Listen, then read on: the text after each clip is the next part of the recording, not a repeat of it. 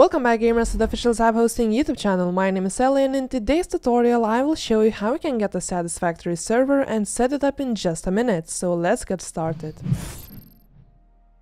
First, as always, visit our website zap-hosting.com and log in into your Zap account. If you don't have an account yet, you can register here for free. Now navigate to the Game Server tab, select Satisfactory and click on the green Start button. Here you can configure your own server to your liking, like server location, RAM, CPU, slots, and also IPv4 is important if you want to protect your server from incoming DDoS attacks. Finally, select a payment method, but before you confirm the order, here is a little gift from us, 50% off voucher code, which you can use by clicking here on use voucher and typing factory -50. After you confirm your order, the server will be up in just a minute.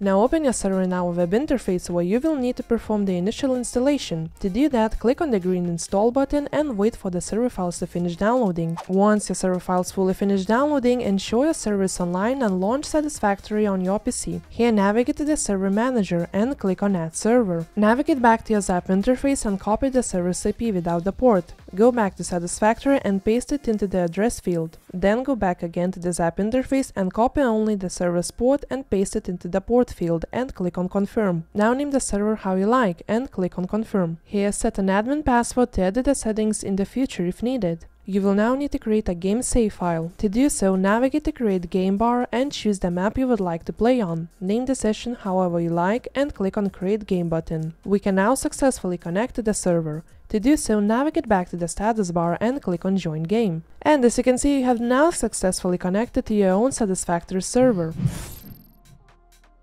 You can also manage all your Savegame files in your Zap interface and if needed, upload your own Savegame. And that's it for today. If you have any questions, you can contact our support by creating a ticket on our website or live chat and we will be more than happy to help you out. Now have a lovely rest of the week and enjoy playing on your new Zap server.